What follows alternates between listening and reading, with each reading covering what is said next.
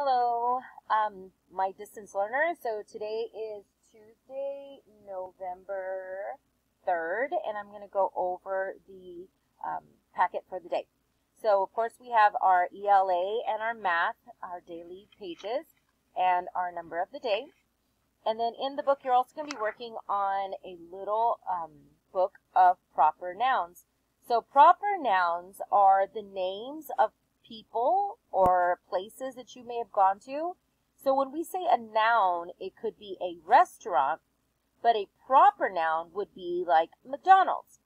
Or if I said the teacher, that would be a noun. But if I said Mrs. Ramos, that would be a proper noun. So you will need to go through and color the ones that are proper nouns. And then you're going to continue on. So here you're going to look for the proper noun, and you're going to read each sentence and correct what the proper nouns are. So if a proper noun, for example, if the day of the week is Saturday, the proper noun is always capitalized. So you will need to go through and capitalize all of the proper nouns. You're also going to be doing a sentence shuffle. So what I mean by sentence shuffle is you're going to go through the words here and put the sentences in a correct order.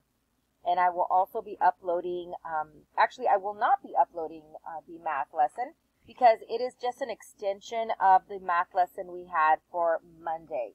So you're going to continue on with lesson 4.1 in your Go Math book.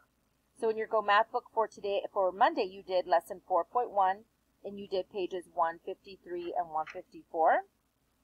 For Tuesday, you're just going to continue on and you're going to do pages 155 and 156.